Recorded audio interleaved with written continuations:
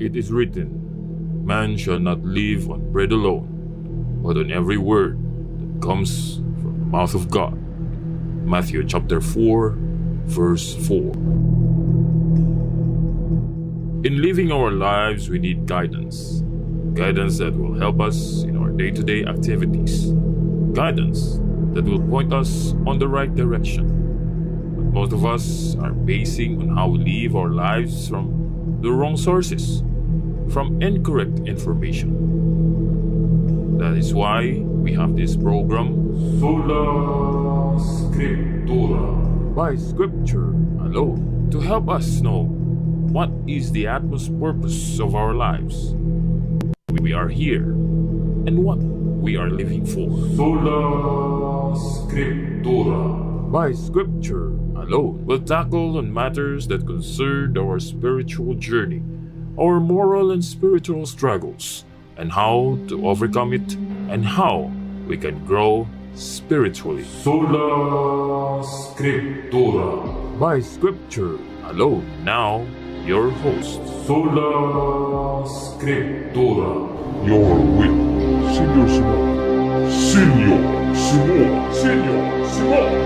SOLA SCRIPTURA, by Scripture alone.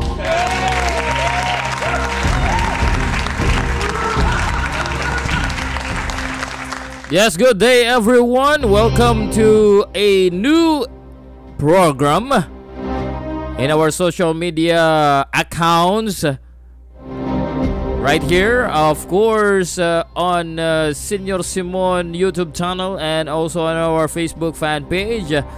And of course on our Twitter at Senor Simon 101. This is our new program as promised to you all, that we were going to launch someday, but right now this is the right time that we are going to introduce this program, Sola Scriptura.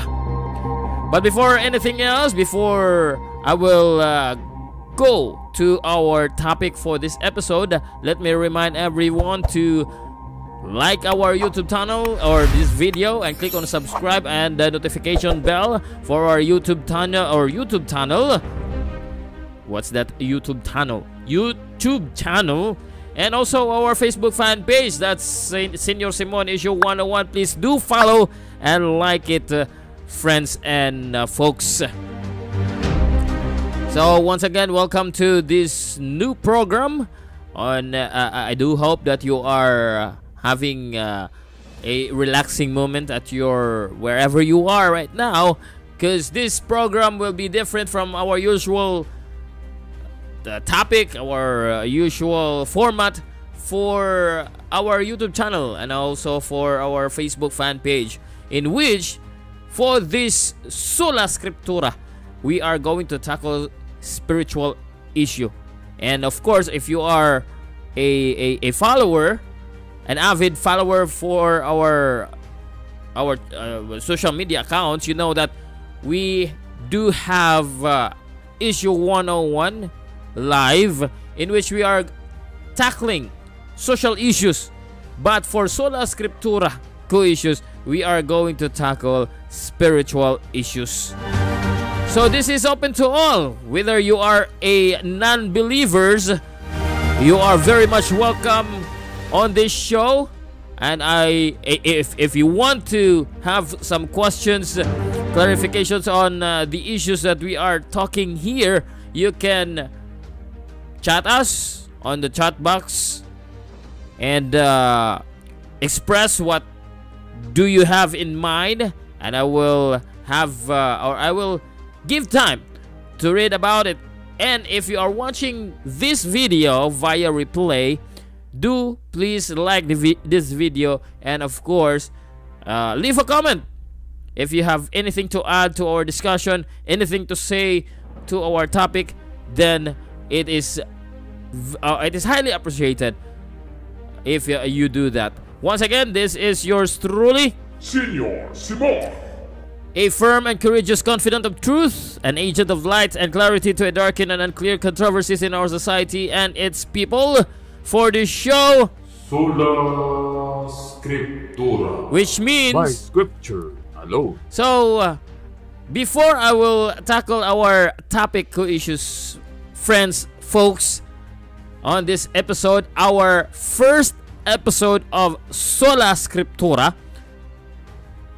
let me first, what we call this, explain why we choose this word as our program name or our show name for this social media, for this video that we have right now. So let me explain, brief explanation of what is Sola Scriptura, if for those who want to know what this is all about. Sola Scriptura, co-issues and friends, this is from Wikipedia, is a Latin word which means by scripture alone. That is why we have a what we call this, you know, a following word whenever we type this like this. Sola Scriptura. By scripture alone. That's right. So, Sola Scriptura means, or it is a Latin word which means by scripture alone. This is a Christian theological doctrine held by most Protestant Christian denominations, in particular the Lutheran and Reformed traditions, that posits the Bible as the sole infallible source of authority for Christian faith and practice. So let us live at that point on the definition of what is Sola Scriptura, and of course why I choose this as the title of this show, because I do believe by the principle of this of the Lutheran as well as the Reformed traditions that the Bible has the ultimate authority in terms of Christian doctrine, Christian faith, Christian practice, Christian teachings. So whatever is argued about traditions, about practices, it should be that the Bible is the utmost authority that would settle all arguments in line of Christian faith. So that is why we choose this, because the rest of our episodes, if God allows us to continue with this program, we are going to tackle even social problems. On Sola Scriptura, we will going to tackle even social problems, most especially morality and spiritual issues, and we will base on everything that we are going to discuss here from the Bible. So that is why I want you to sit back, relax, and I do hope that I will get your full attention. And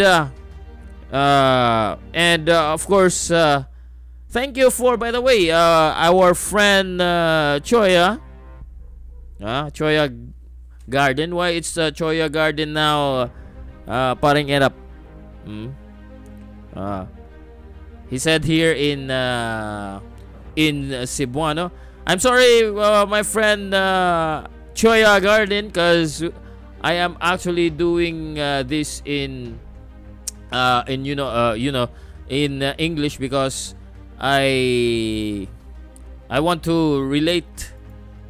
I want to make our friends there to relate with us, with our discussion, especially on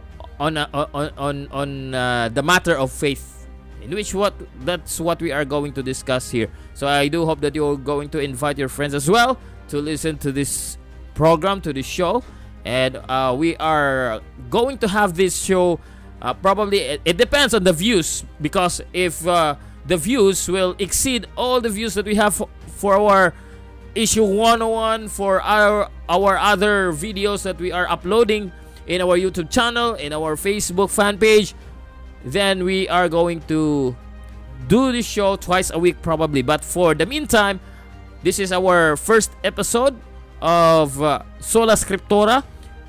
This will be episode 1, so what I've mentioned earlier.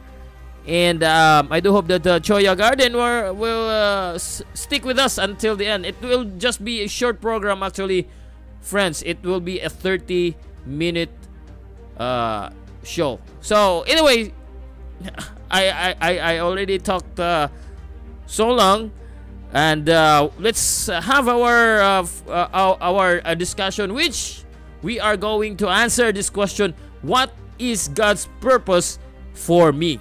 Sola Scriptura. By scripture alone.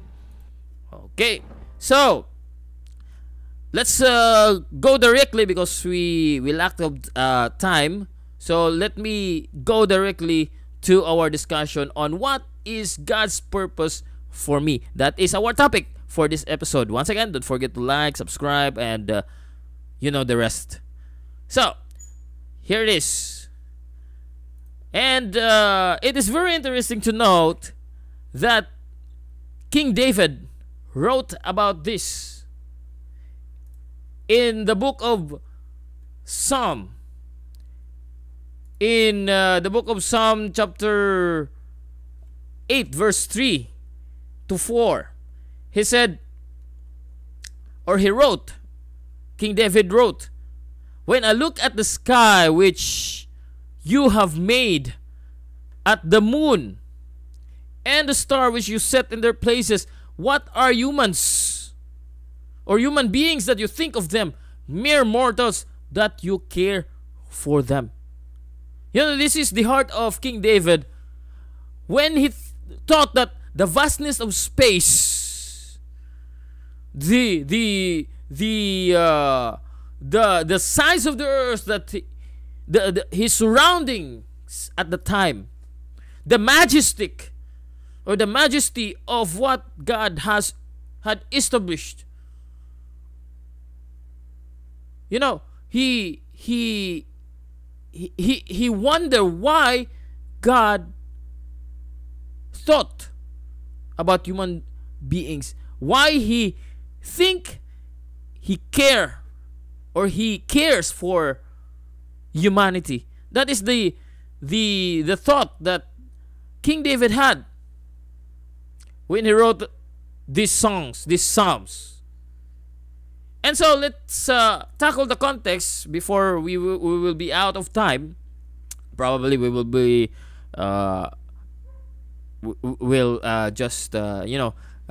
use an additional minutes so that we can finish this discussion. But remember this, by the way, before I will continue, that if we will not or the 30 minutes will be over for us for a certain episode, don't you worry.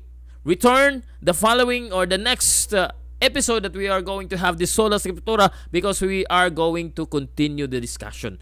So that's the good thing about this show, Sola Scriptura, because if we are done with time, we will continue with our discussion the following episode, friends. So the context of this, the entire chapter on Psalms chapter 8, this is what King David wrote about.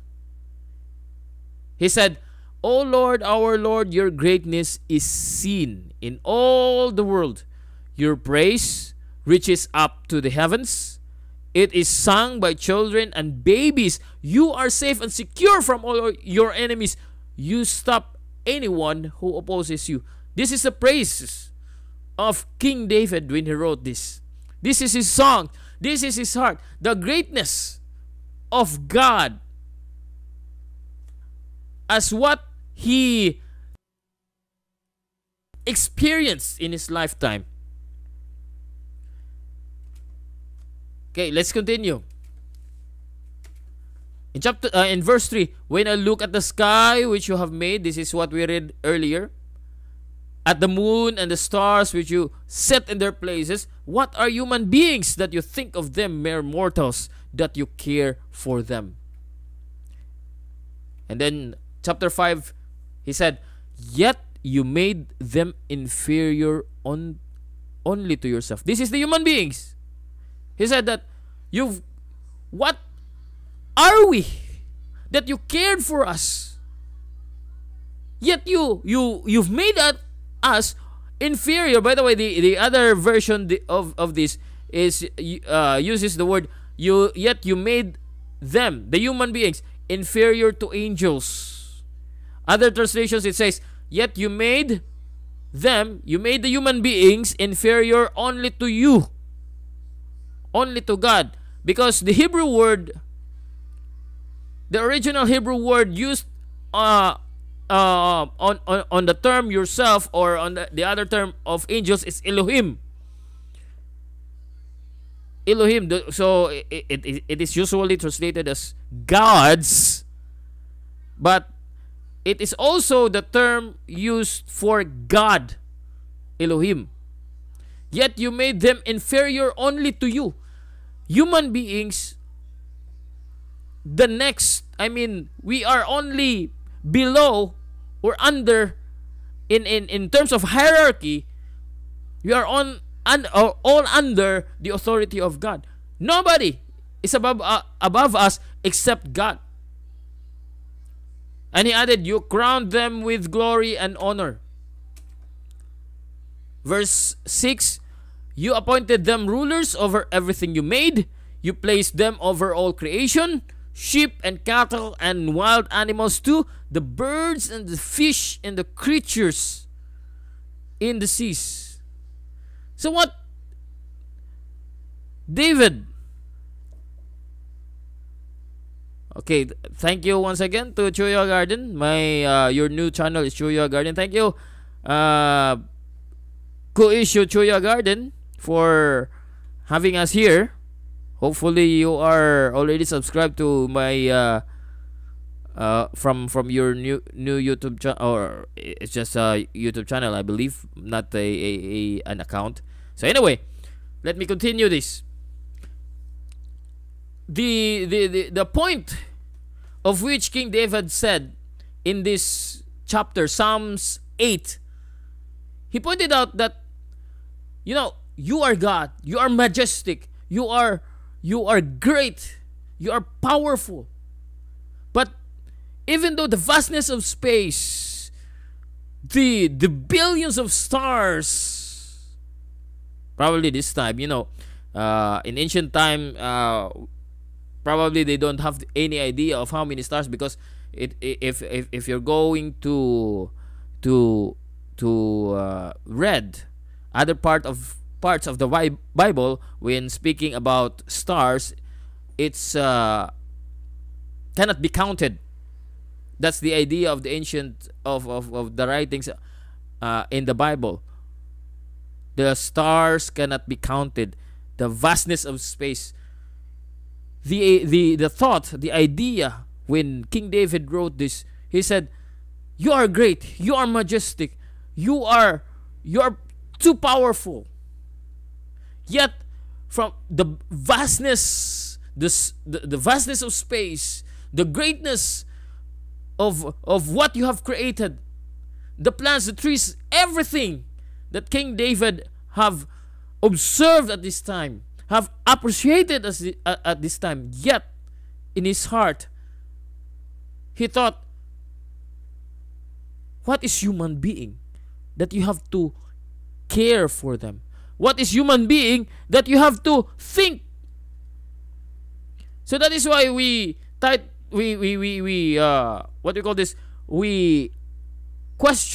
made this episode titled, what is God's purpose for me?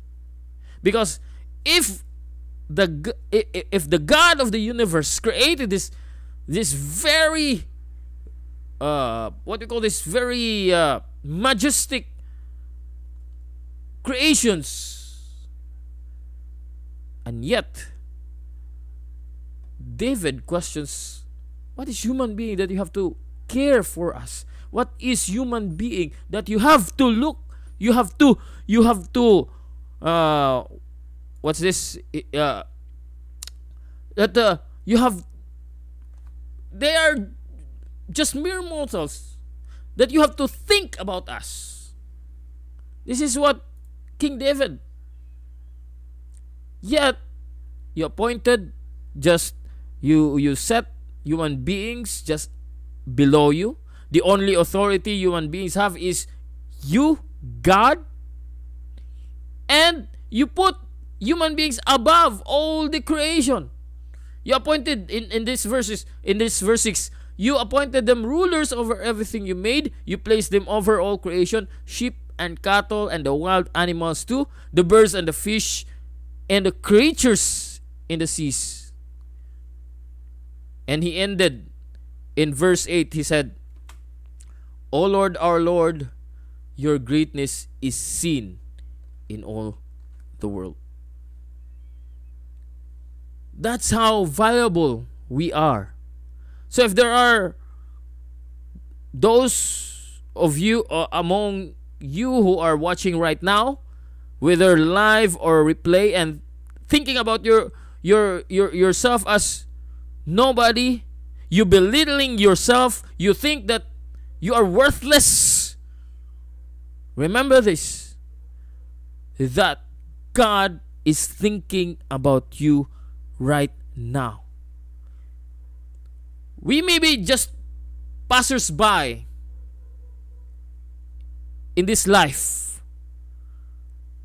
Our life might be just short, but even that short life span we have, average of 70 or 60, I don't know what is the current average lifespan of a human being currently.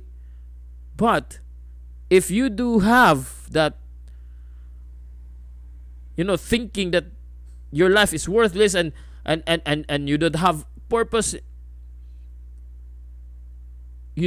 purpose, this is a good news to you, friends, because even though the God of the universe, who created everything that we have, that we can see, that we can what we call this, we can I forgot the term, that we can enjoy, for those who are enjoying they have enjoyment in their life. The God of the universe is thinking about you. He is caring for you. And so now let us fathom the question of, do you know why God allowed you to be born? That is what I actually put on the description box. Have you already discovered what is God's purpose for your life? Now, in our succeeding episodes, we are going to revisit this topic, because as we move on with our discussions, with our episodes, we are going, or the answer to the questions of what is my purpose, what is my life's purpose, why am I here, will be revealed. It will be slowly revealed. It cannot be revealed just for one episode of our discussion. But this is the first step to acknowledge that the Lord of the universe, the God who created all these things that we can see and even those that we cannot see, cares for you, cares for me, thinks about you, thinks about me. He always have us in mind. Now, I know that many of us have plans. This is what I am going to achieve. This is what are my plans. This is what I'm going to do after this span of time. After 5 years, this is what I want to achieve. These are my goals. But remember this, friends. In Proverbs chapter 19, verse 21. Again, Proverbs chapter 19, verse 21. This is what the Bible says. people may plan all kinds of things, but the Lord's will is going to be done. In other words, in other translation, many are the plans of man. Many are the plans, but in the end, it is God's will that will always be what we call this will always go to pass. I mean, it's always God's plan that will going to happen. Many are the things that we think that we want to achieve. Perhaps there are those among our viewers that they already achieved what they are planning to happen or to achieve their goals. Probably you might have already obtained that goals you have. You already achieved that. You have reached that. But remember, remember this: as long as you live, as long as you are alive, that goal of yours may not going to satisfy you. You still have something that is what we call this, a part of your of you that is still wanting to have, or more to have. There is something in you that you still want to achieve, even though your initial plans, your plans a long time ago have already been met, have already been achieved, but still there is something in us, because we know that human will not be satisfied. Nothing can satisfy a person. So there will always be something that will probably the old people that already have already living life fruitfully, and they are already probably at an age that they already had experienced a lot of things, have already achieved a lot of things, but still I don't believe that nothing in them are still aiming to achieve something. I don't think so. So let us continue. The main purpose, let me put this into perspective. The main purpose of why you and me are alive, are here, can be found in this writing in Ephesians chapter 2 verse 10. This says, "For we are His masterpiece." Whose masterpiece? God. "Created in Christ Jesus for good works that God prepared long ago to be our way of life." What does this mean? We are God's masterpiece, creations, very and delicately created. And we are not just created by God just to enjoy life, to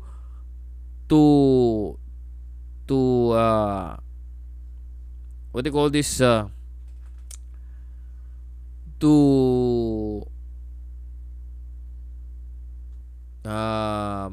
forget the term. To enjoy life, to just to live as long as we live. I mean, I'm looking for the right term, but I'm sorry if I cannot actually express it thoroughly. But the idea is, God did not just created for us to live, but God created mankind to live for Christ. And not just for Christ, but if you are living your life in Christ Jesus, this one, good works. And that good works has been prepared a long time ago to be our way of life. That is what God's purpose for us. Probably on specific, I cannot ultimately say to everyone that this is your purpose of life. You, this is your purpose of life. You, this is your purpose of life. No, I cannot specifically tell you this is your purpose of life. But we have basic foundation. First is that God, but let me put that aside. Aside for the meantime. Remember, if during the creation, if you read Genesis chapter 1, He first created the universe. Then He created the world we live in. He created plants. He created birds. He created animals in water animals. Then He created land animals before He created man. What is that? What God wants to imply? The message that He created everything before mankind, because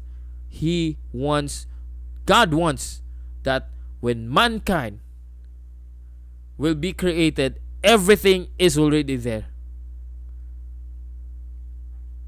No more what we call this, no more things that is lacking for mankind. It will be already established. What does human being has to do? We read that in verse, what was that verse? Verse 5. To take care. I mean, no, verse 6. Sorry. Verse 6. To rule. To manage. To make dominion. The other term for rules is dominion. That is what your purpose. But you cannot do that unless you have the mind of God. I mean, what you have an idea of what is God's will, what is God's design. Unless you do have that mind, you do have an idea of what is God's will, what is God's mind, you will be satisfied because you will know what is your purpose. Let me emphasize this. God has a purpose for every one of us. And His primary purpose for us is to make dominion upon all creations. But because of the fall, we have short-sighted of that rule, of that dominion. We fall short on that because of humanity's fall, because of humanity's sin. That is why Jesus Christ came, God's Son.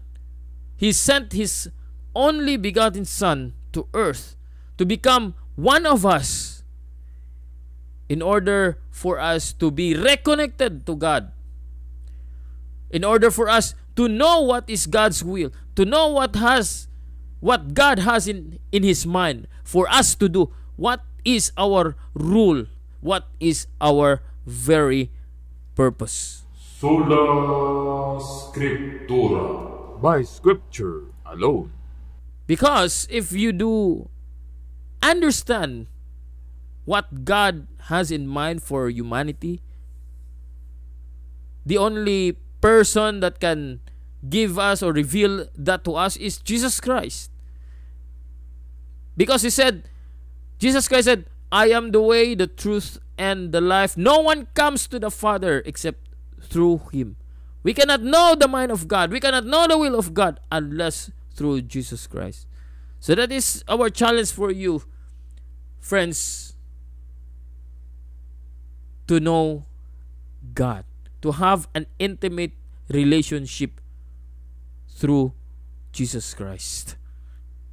So that will be all for this episode of Sola Scriptura. By Scripture alone. Once again, don't forget to like this video, share this video to your friends so that they will have an idea that we have this show in our social media accounts, and of course they will be able to have an insight.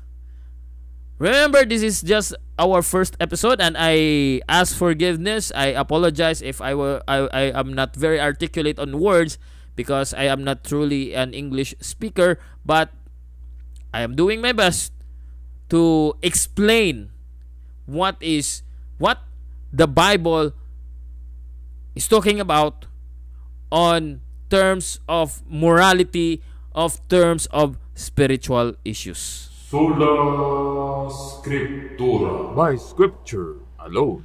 So that ends our episode for Sola Scriptura. And for a while, let me clean this first. Okay. So once again, this is yours truly, Senor Simon.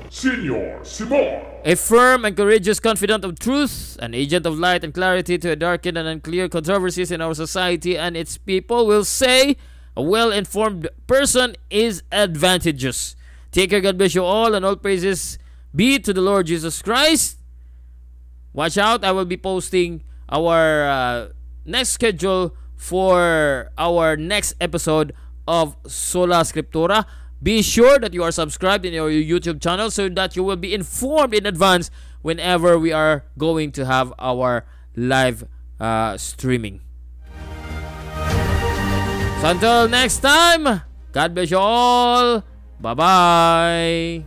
For truly I tell you, until heaven and earth disappear, not the smallest letter, not the least stroke of a pen, will by any means disappear from the law until everything is accomplished.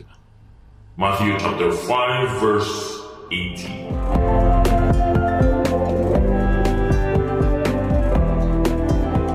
That is all for today's Sola Scriptura. By Scripture alone. Until next time, may the Word of God be the lamp unto your feet and the light unto your path. God bless and goodbye.